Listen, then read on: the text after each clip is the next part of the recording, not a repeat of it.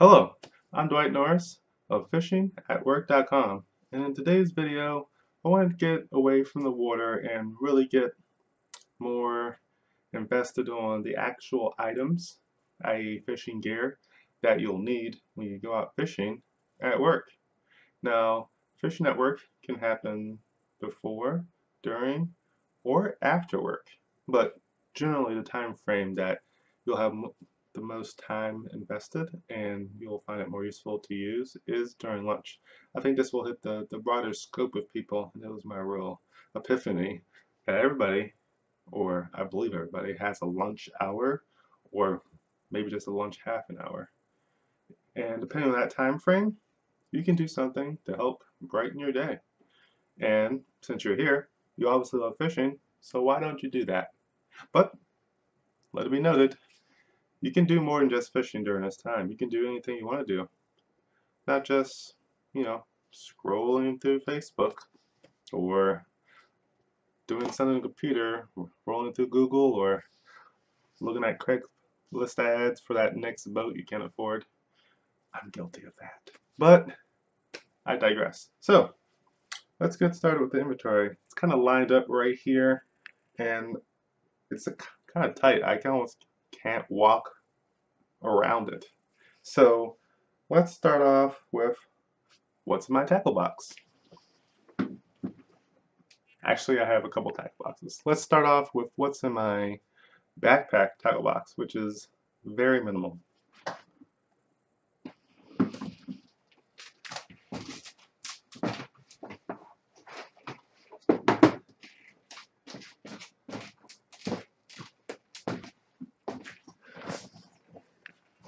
If I go away on sequential turns to get stuff and you hear a loud crash or bang, it's just me falling over some fishing stuff. And there are open hooks over here, so hopefully I'm okay. So here's a book bag. You know, simple, cheap. This is a particularly long one. I've had it for a long time. It has little pouches on the side. Useless. Things just fall out of there. Don't try to put anything in there. It's a waste of time. So inside of here, let's start with the main compartment. What could be in this book bag? Wow. Have you seen... Uh-oh.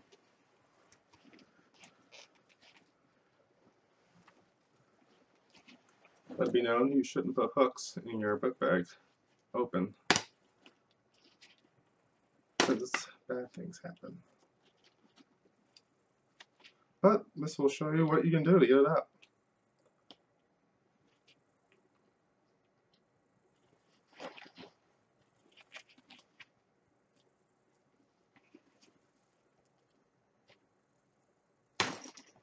Alright, all clear here. This is my telescoping fishing rod, which I showed you in a previous video. Now, one of the things you should really worry about, and I'm now just discovering this, if you leave it in there for a long time and you don't actually purchase a great fishing rod, it may bend your guides, and bending your guides over time is not a great thing. They tend to fall apart. But I only paid about, what should I pay? About $15 for this, you know, standard fare. But I really want to go back and find one that doesn't have this long handle. You can really decrease it a lot. And I don't plan on doing any heavy fishing with this, so I don't need anything this strong. But I have a very high quality Abu Garcia reel in here, and it's made to catch bass. I think I overfilled the reel a little bit, but it works, and it fits in a book bag, so it's a great thing. Right now I have an actual lure in there. You can switch it out and have live bait, but that's good. That is one of the main things you need to do when you go fishing at work, is get yourself a telescoping rod with a lightweight reel some decently strong line. I've switched over to braided lines as of recently because I'm just tired of rubbing against rocks and like logs and having it just break off randomly on some small fish, and you're like, more wasted time. Time I could have been fishing. Not good. So, what's the next thing? Let me put this down.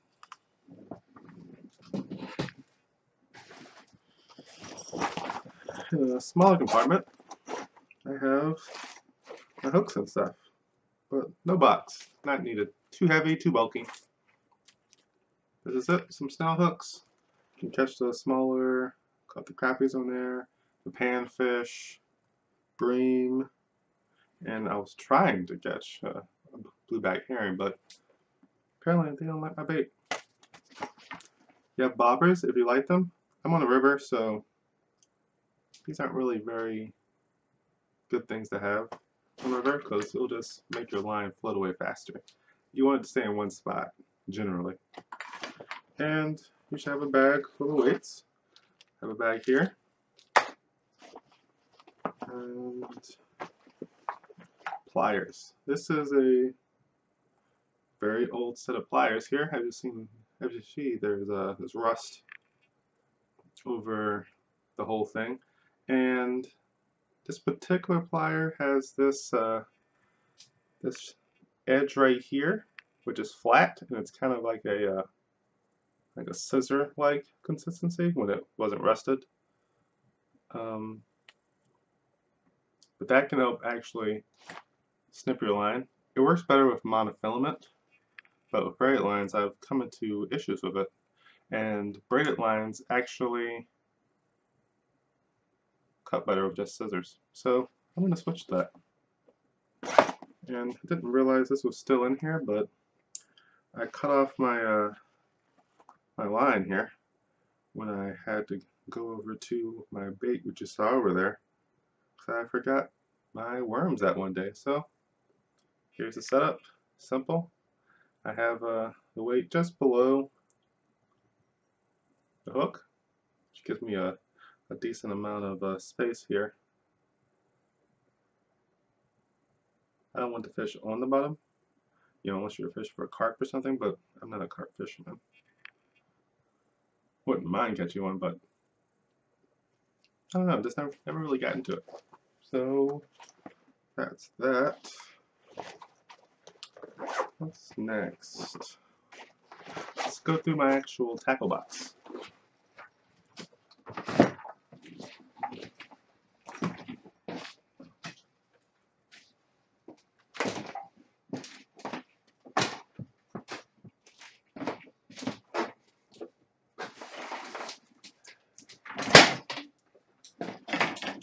Don't worry, didn't fall. Not this time. So this is normally a tackle box, unless you're going out somewhere, but it's always good to have a very, very sharp fillet knife. Apparently didn't clean this one very well. The last thing I used it on was a bluefish that caught in Cape Cod. So I'm going to leave that out so I can actually clean it.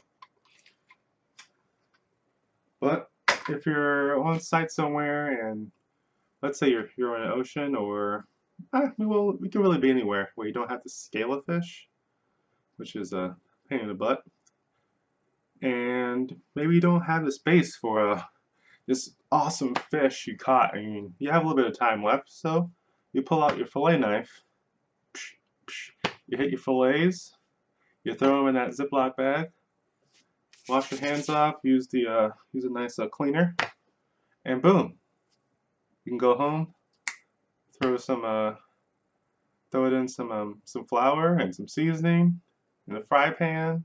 Remember to put the fry pan cover on so it doesn't splatter everywhere, and leave a window open so it doesn't get into your curtains too much. And boom, dinner. Everybody will enjoy it because they aren't cooking and you are. I used to do a lot of striped bass fishing back in my day, and we used a minnow-like lure that was about 6 inches long, 6 to 7, maybe 8 inches long or so.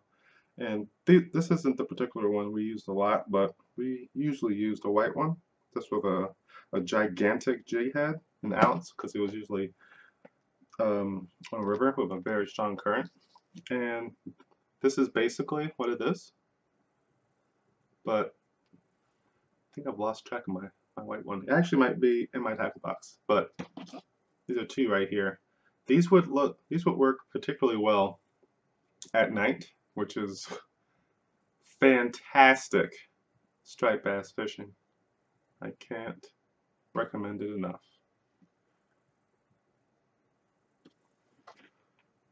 Let me see here. So I picked up this kind of compact tackle box. It just holds some trays here.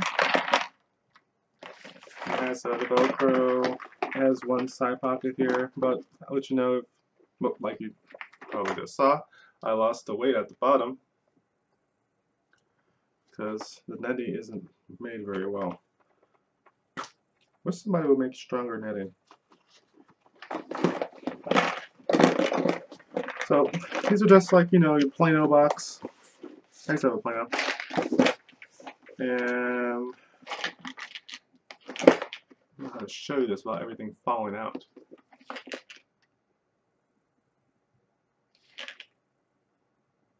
Oh, also, if you see me like looking off in the direction, I actually have the image of myself talking, and for some reason I'm being drawn toward it. So I want to do better and focus on the camera. So this is the weights here. It's my weight selections. I have up to 5 ounces. I'm not sure if I'll even get near that from the shore, but some rivers and the ocean, and some points you'll need to have a very large weight, and you should really go down from 5 all the way down to probably a ½ ounce. ½ ounce should handle most areas, unless you're in some crazy fast current. You're gonna have your, I don't know, I like to call these bullet weights. You can use them when you have your Texas style rigged worm. It's like a mainstay. You have to have it. You have your X sinkers. I believe they're X sinkers. I've forgotten all the names and terminology. I just know how to use them. And, you know, split shot. If you want to fine tune your bobber or your small live bait, you have some 3-way swivels in case you want to do some special rigs and some little jig heads. I can't say enough for a white grub, like about a 2-inch white grub. You put it on here with a light tackle rod, and like the crappie, the panfish, when they're feeding, they tear it up. It is awesome. So yeah, and you want to have a couple of some really big gap hooks for your worms if you're using big worms. So that's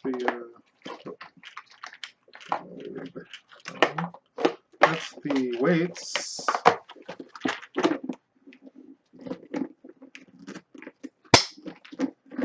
For some reason it's hard to close all of a sudden. There we go. And my other box holds my actual lures.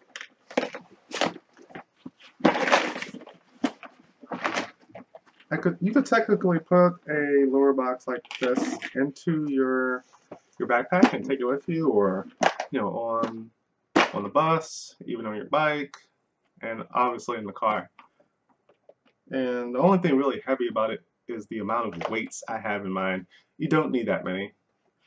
This is like a 7 or 8 pound thing I have going on here, and it's not necessary, but for some reason I just can't stop buying fishing stuff when I get rolling. So this is really old stuff I have here, and a lot of it's just stuff I've caught a lot of things on, and I just I'd like to renew. Some of it has probably been aged out, like, you know, your old Berkley Gulp baits. You know, they had a nice flavor for a while, but, you know, after a year or so, it starts to diminish. So here I have a collection of stuff. Let's pull it out. I have some spoons.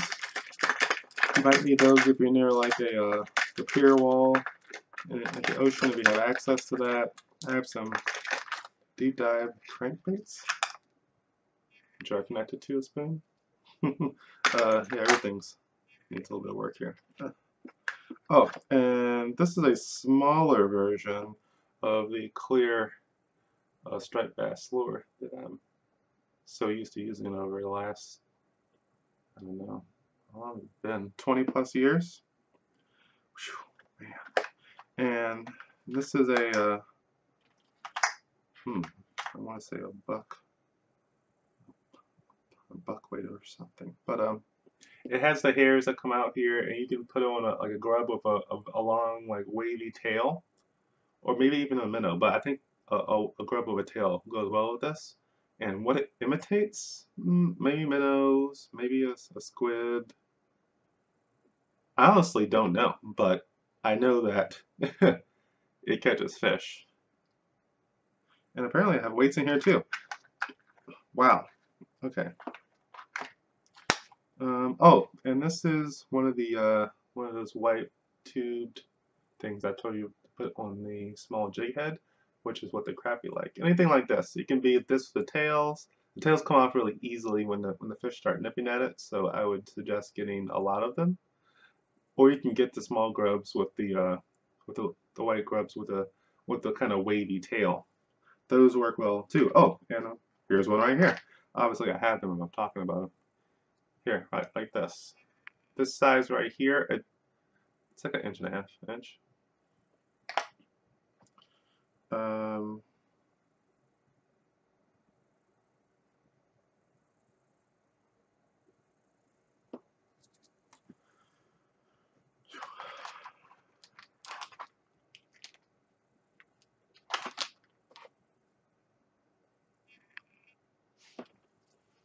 Sorry, getting distracted here.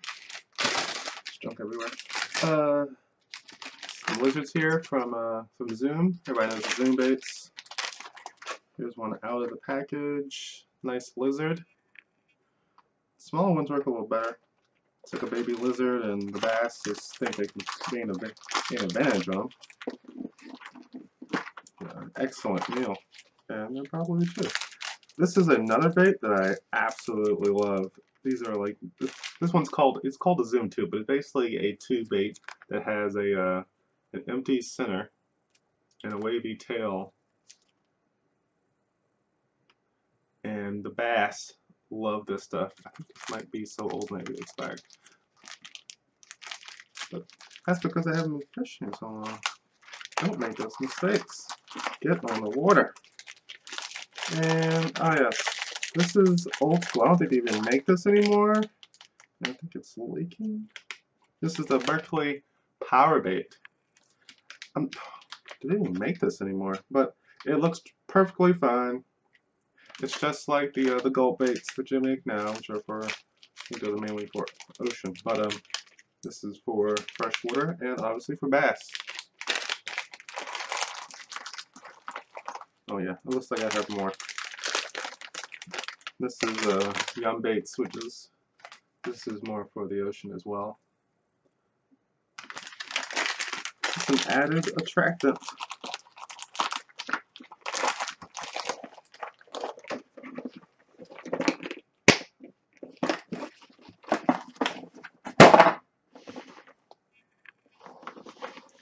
Lost the weight again.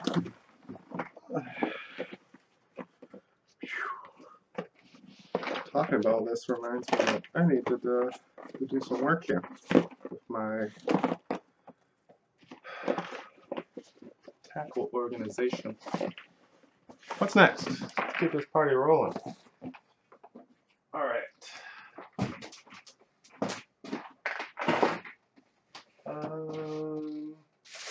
Yes, I have a bag of goodies. That's what I'll call it. Stuff I've purchased from Bait Shop. Now, actually, I want to talk about this.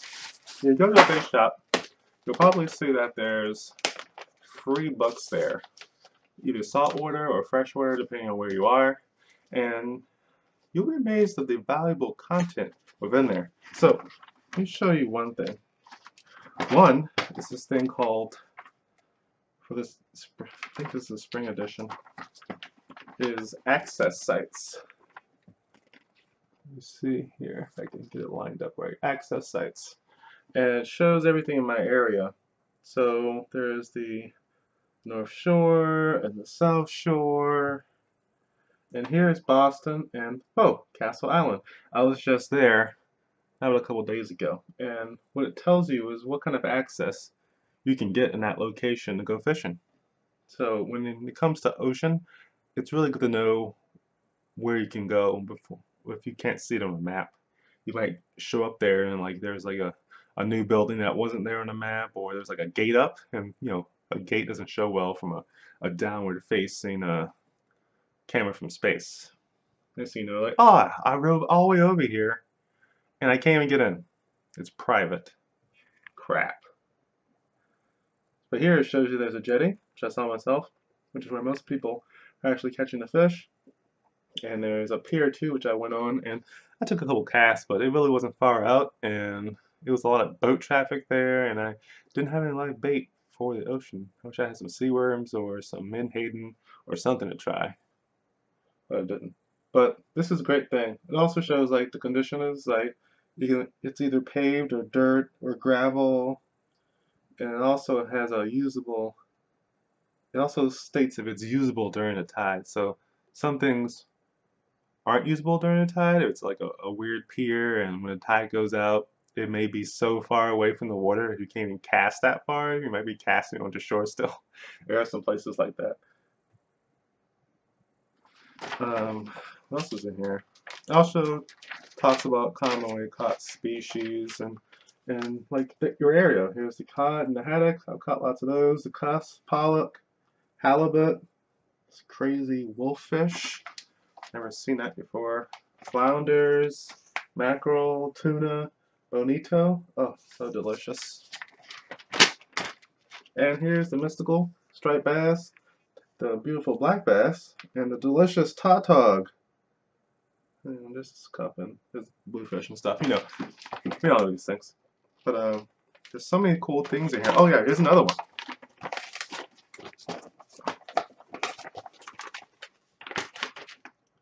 The saltwater fish availability calendar. It tells you when things are like in season where you can actually catch them, which is like the yellow, and then the red is when it's red hot fishing time for that particular species. So right now it is well, it's June 1st, isn't it? Yes. Atlantic cod are hot. The bluefish are hot.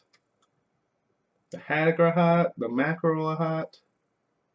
The striped bass are hot. Keep hearing about that more and more. But you know, getting it from shore, I might have to go back to places like Castle Island or Deer Island or any place in the Boston Harbor that's not next or on the city. We'll just, you know, get a boat. And what else is cool? Oh, it looks like the tautog and winter flounder are just trailing off. That doesn't mean they aren't there, and it doesn't mean you can't catch them. This means that at this particular time, it's the best. And the white is good, and and the yellow is good, and the white is poor. So you know, you might catch a striped bass all year long, but if you want the big boys, or the ones, or when they're like, you know, here in mass, stay in the red. Now, I'm not sure if this is the Massachusetts Saltwater Magazine that's provided free from the Marine Division of Fisheries. I'm not sure if every state does this, but I went down to Florida and they had the same thing. So I've seen it in Virginia too.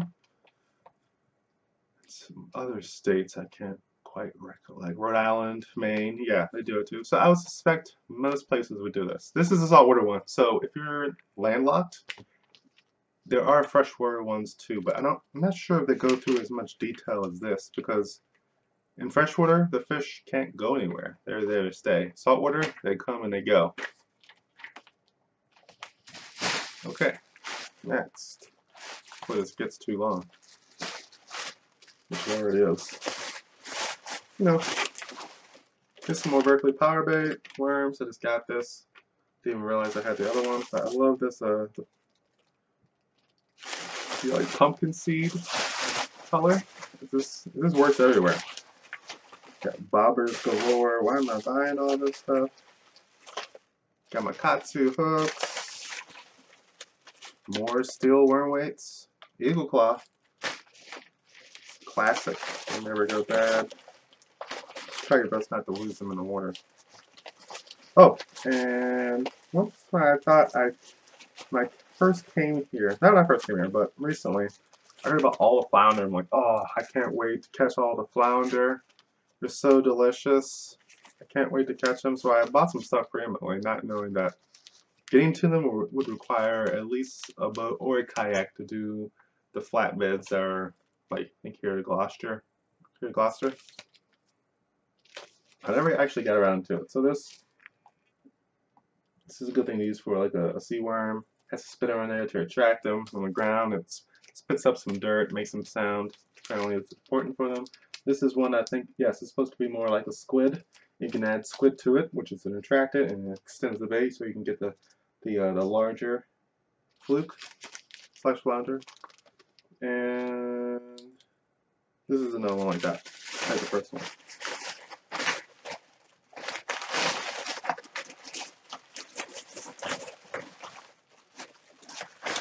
Okay. Yes, the last thing I want to talk about in here, my bad advice, is the this is 2016, but I should get the newer one. But this basically shows all the tides, and it's given to you by the Commonwealth of Massachusetts Division of Marine Fisheries. So any state that has ocean access should have something like this from the Division of Marine Fisheries. I believe I got this from one of the fishing stores, so not all of them have it. This shows the address, and I think I might be able to actually just take the local subway over there. And I might do that soon to see what they have available, maybe talk to some people about everything, and maybe my website, and let them know what I'm trying to do and how I can help out. So what this shows is the tides, and the times, AM, PM, and the date for all the I showed all the months. Is it open up? Oh wait, what is this? This is just for summer. But they do have other times, and it says right here that it's for Boston Harbor, and then it gives you plus and minuses for different areas along the shore. Like if you know about Boston, there's the Boston Harbor, then there's Plymouth and Provincetown down to Cape Cod. Then there's Hull that sticks out, and Gloucester up north, and there's the Cape Cod Canal where all the guys line up for the striped bass coming down the middle, which is Cape Cod Canal is basically what makes Cape Cod sort of an island, and it comes right through the state and makes looks like a glacier just cut through there a long time ago, and the fish just rip through there and capture and pin bait fish, and the fishermen just line the shore to a point where they are on top of each other, and I hear a lot of complaining online about that. But the fishing is so good at certain points, it's worth it. But I haven't actually done that yet, and getting down there is a little tough. It's not as close as fishing from work, because I don't live there. But this is a great thing to have. I'm going to keep that in a better place. I'm going to get the newer one. Okay, now I'm going to finish off with my rod and reels that I have for various things, and yeah, that'll be it. So number one is something you've seen already, was the first fishing rod I used. when I started this site and then started making videos. This is the Dock Demon by Zebco. It looks small, but man, this thing is dangerous. It can do anything. It will bend right over. And I did it on a several pound bass, and then my son caught like a 2-pounder and was like having a great time. And I wanted to get a telescoping rod that was this length, but then it would have to have sections that were this small. So that's the reason why that one has a long shaft, so it can hold that 6 feet of length in something compact. But this is basically all you need to get started. It's very cheap, very affordable. It holds up. I think my son got this when he was just turned 2, and then he caught his first fish when he was 2 1/4. Younger than me. I was 3. So I was like, wow, you beat me. Hopefully that's that becomes a trend. You always want your children to do better than you. So this is that. Next is this puppy. It's a South Bend rod. I actually got this in Tampa, Florida. I was there on vacation and was looking for a rod. So I had a place on the beach, a little condo, and I saw I could just walk out and catch fish like everybody I saw on the beach doing. And I was like, oh, I need to go see if I can get a rod and reel or something, like, or rent one. Renting one was like $40 a day. I'm like, all right, I guess I'll do that. Try it out. But then I went there and they had some very nice people at the fish shop, and they said, hey, we can just buy a ocean, capable fishing rod combo for $18 instead of paying double to rent one and have to give it back, and hopefully you don't damage it or get fish guts inside of the whatever, and then they have to do a warranty claim. So I got another fishing rod. Thankfully I didn't have to explain to my wife. She was like, it was cheaper, so that's the deal. And I got something new. Yay! So recently I went to the Castle Island, which is on the ocean, and I thought I pulled out this lipless crankbait, which I've caught many smaller striper on. I might get lucky, but nothing happened. And this is filled with monofilament. Not even sure what test it is. Just came with it, but I think it's like 10 or 12. It's like 10. And this works out. And I traveled with it. I didn't want it to separate, so I actually took my bike leg strap, which keeps the bottom of your pants from getting caught in the chain ring. Nobody likes that. If you're ever ridden a bike, it's not good. And but it keeps rods together as well. I'm sure they have something made to specifically do that. And this is the oldest rod and reel I have. It's a Shakespeare Ugly Stick, and oh man, this thing is a beast. I've bent this thing all the way over on a sheep's head, which I got like a special certificate from because it was within a certain weight from the world record. I think if it's within like 5% within your state record, you can get a nice little plaque. And I don't even know what I did with that, but it's somewhere amongst all of my junk. I think everybody has a lot of junk. And this is my Abu Garcia Ambassador 6500 C3 reel. And I've had this since I was in high school. And I've so many nights like catching striped bass and catfish, but mostly striped bass, and going to the ocean some weekends with friends and just like catching striped bass and spade fish, and I wasn't expecting it. Sheep's head of how big was it? About 13 pounds, 13 something. And wow, this is held up. And then I haven't done any maintenance to this Abu Garcia at all. I don't think I've ever opened it. The screws look a little rusted, but this thing is like, yeah, it's like 20 years old. It's a 20-year-old reel. It's still holding up. It still works. It's still taut. I just need to shine it up a little bit, and the striped bass will be hurting once again.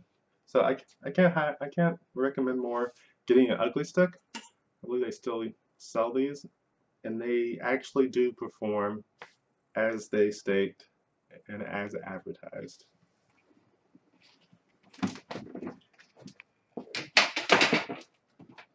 Two. Always have an extra rod just hanging around. Why not? Just have one, This is the Eagle Claw. It was on I think it was the original rod. It came with that I got for the Abu Garcia on the telescoping one, but I can't fit it in my bag. So I took it off and I got a telescoping rod. So if anything happens, got a backup. Now, it won't fit in the camera, but this is my surf rod slash mega pier fishing rod. A little overzealous here. It works, it's ginormous. I'm about to hit something with this. But this basically is all you need. This is an Okuma reel. It's high quality. Got it for like 70 bucks from the local bait shop. The free bail and open bail. You can tighten the tensioner. Just flip it. I mean, this is a tighten the tensioner, and this is I actually forgotten. But thankfully, I still have the box. I can relearn it, but it takes about 3 seconds to figure out what it does. And this is just a regular like Shakespeare big water rod. The original one that I had, I broke the reel, and then I got another reel that was weaker. And what did I catch? I caught a tautog and then snapped that rod. I mean, talk about crap. I got it from a retail store, which I won't name, and I'll never buy from there again, or any other retail store.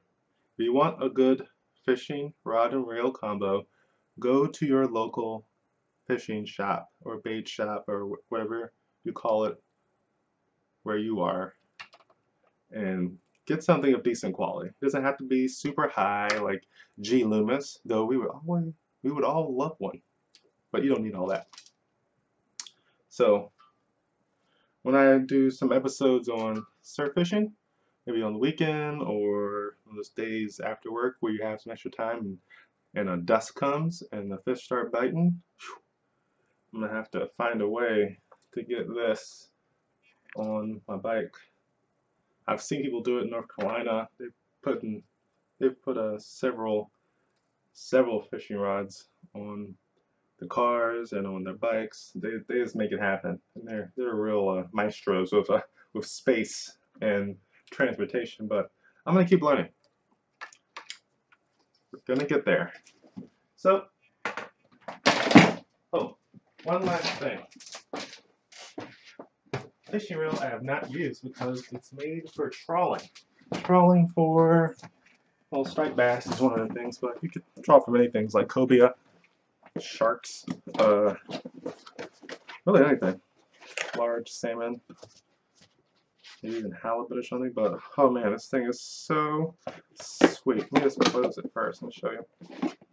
It's an Abu Garcia Ambassador BG 9000.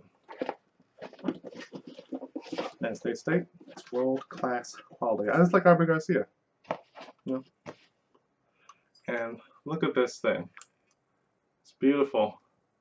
Never used it, got it as a gift, but never had a trawling rod to put it on, and never had a boat to drag it. So it's just great. Works fine. It's been sitting in the box for a while, but it's like nothing's happened. And look at the styles, the etching. That's the locking, and then it unlocks. That's the tightener. It's just a high quality high quality item, and I believe you should use the best you can afford for your good stuff. And then you can have some stuff that isn't so good, and you can throw it around and throw it in your backpack and catch the random fish. But when you're really out there tackling some big game, or you're in like a kind of a harsh environment on the ocean or on the river, you should have some good quality gear that won't break down on you when you need it. You have that big fish on, you've been waiting for a fish like this for years, and you've got that sucker that's hooked in, and you're pulling him in, and he gets next to the boat, and what happens? Oh, a rod breaks, your reel spool just snaps and just releases. Zzz, bird nest. Ooh, what is this? Get high quality stuff, and you won't have these problems. You'll have problems like you didn't tie a good knot, or maybe you didn't buy a good hook, which you can buy a good hook too. So that is it for tonight. This is, let me see, a 41-minute video, which I wasn't planning on doing. But if you enjoy this, give the YouTube channel a like, or make a comment if you have an idea of something else you would like to learn from me, or something I should make a video about, either here in my little test studios or out in the water. And also visit the website fishingnetwork.com, and once I've completed it, which I've gotten very close, is download my Fishing Network process checklist, which will show you how you can get in the water and what you need to do, like preparation, travel, all the lures and bait you need to do, all the kind of thinking you have to do about timing and dealing with situations, and etc., etc. I have done a bit of research and test with this kind of thing, and I believe that it might be useful to you. So it's a free download. Just provide your email address, and you can have it right on your computer. So thank you, and good night.